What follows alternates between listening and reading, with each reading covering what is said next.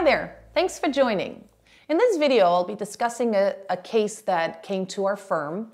Again, for confidentiality reasons, I'll just use the client's first name, Paula. Paula came to us for a spousal sponsorship application.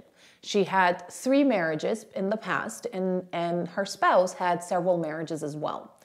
And she was a little bit nervous because she had sponsored someone in the past that, 1, she might not be eligible, and 2, that the genuineness of her relationship might be in question. Rightfully so, because she had sponsored someone else, and so she was wondering that maybe the officer might question this particular sponsorship. The other thing, part of this application, was that the client was deaf, and so the communication between the firm and the client was a bit challenging. A lot of times, explaining something over email can be confusing, and so phone calls are the best way to communicate information, especially when it comes to complex matters such as a spousal sponsorship. So, with good news is that after about a year, her spousal sponsorship did come approved, but it had its own challenges. We did have to go through her entire application. We had to ensure that she had received, the marriage certificate and the divorce certificate of every single relationship. There was a common law relationship that was not mentioned as well in the past that we had to address. We had to do this because we don't want the client to be charged with misrepresentation, and that could cause bans and bars and so forth. So we ensured that that was disclosed to the officer as well. And the client was correct. I too question the vivid appearingness of the marriage. I believe the story, but we get one chance to disclose that relationship on paper.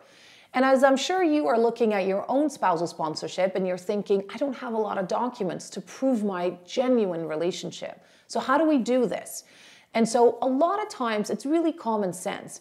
It's reference letters and really the quality of reference letters that your friends and families are providing. It's your own personal statement. Disclose in there what you like about your partner, what you don't like about your partner, how your relationship progressed, how you met, where you met. Maybe a really exciting date that you guys went on that meant a lot to you, a gift that he or she may have given you. Personalize it as much as possible. If you are hiring someone else or if somebody else is helping you, make sure when it comes to personal statements and reference letters that you draft them. Don't let someone else draft, like a representative draft your personal statement, because it becomes generic. This is your opportunity to speak to your officer. Your relationship. Of course, joint documents and relationship documents such as photos and email exchanges and text messages obviously add value to the application. But if you don't have all of these, at least speak to the officer on the personal statement. Disclose to the officer why you lack certain documentation. Be frank with the officer. And hopefully, if you do a good job, there's no interview. If you don't, you can actually in your personal statement say that we actually welcome an interview with the officer. Allow us to present our case in front of you. This allows transparency, honesty, and it's something that the officers usually get quite excited about. If there's a question on your spousal sponsorship that the firm can help, please do give us a call. Thank you, and until next time.